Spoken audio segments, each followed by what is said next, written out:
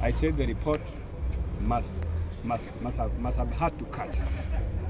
And the report has cut. It has cut the issues into pieces. And the report has not only dealt with the financial mismanagement of the county, but it has also captured many other things. For instance, the report has captured the relationship between the county assembly and the executive. And from the report, it is very clear that the relationship between the county assembly and the executive is very poor. And this is the reason why we have not seen development, because you realize that the county assembly must approve the budgets before they are implemented. The law which we passed in Parliament, PFM Act 2015, outlines how budgets are supposed to be made.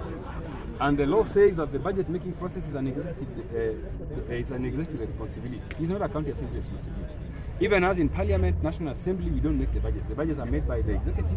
It is brought to us. We can only amend 1% of that budget as presented to us by the executive. Here in Siaya, the report says that once the budget has been presented to the county assembly by the executive, the county assembly reorganizes the budget completely and deletes some, removes some, and they bring their own budget proposals. That is against the law. And therefore, we want to urge the Speaker of the County Assembly that now, I used to blame Rasanga for the development of Siaya. Now I know who should take responsibility.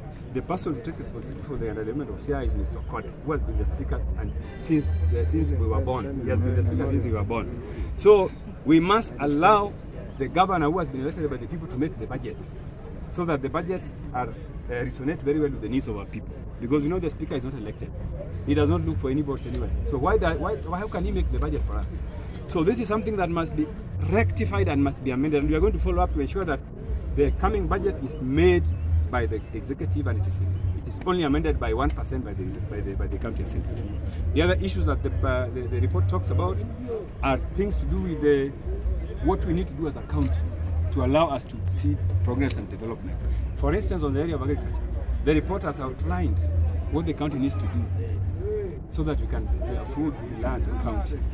On areas of health, the way we are implementing our health agenda is not right. That is why we are not succeeding. That's why in Siaya today, there are basic services which you cannot get here. You have to go to Kisumu or Eldoret. The report captures that also. Plus issues to do with ghost workers, people who are just earning money and they are not in the system, they are not serving the county. etc. We are going to read the report more and more. But this is my basic reaction as of today. I will make more reactions as I read the report.